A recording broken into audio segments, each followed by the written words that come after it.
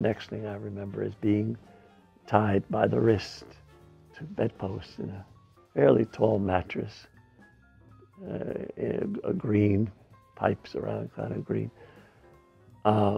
because I would be ripping the tape off of they had to do that. And then I remember being where the nurses were washing me in a bathtub with a high ceiling. I was in the hospital for almost half a year. For my mother, it was a really cathartic experience. She had to go see some help. So I never really bonded with my mother.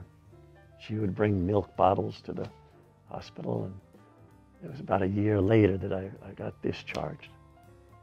And so it must be that the accumulation of these memories with the nurses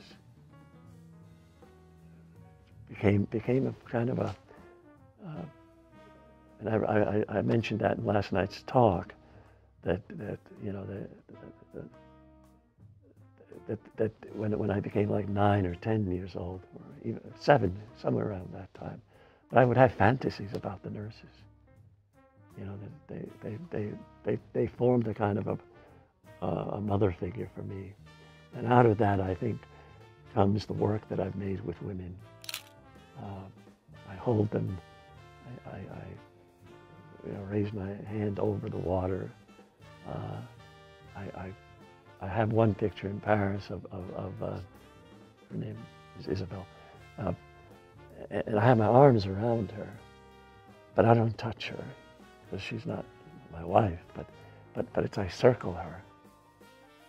So it's a kind of a form of love. We don't see who she is, so she's a woman. She's clearly a woman. It's very sensual, very wonderful photograph. I hope it survives in a Me Too world to be considered for what it is.